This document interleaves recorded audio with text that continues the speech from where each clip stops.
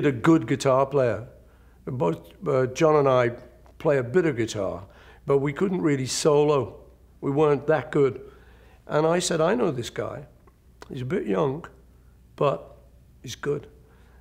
John said, well, you know, let's meet him. He's coming. So I said to George, you want to go meet these guys I'm in a group with, you know? So yeah. So he brought his guitar, and we were on the top deck of a double-decker bus in Liverpool, around where John lived, a place called Wilton. And nobody was on the bus late at night. And John said, well, go on, and let's see you play, to George. I said, go on, get your guitar out. So George unpacked his guitar, got it out, and he played this thing called Raunchy, which was...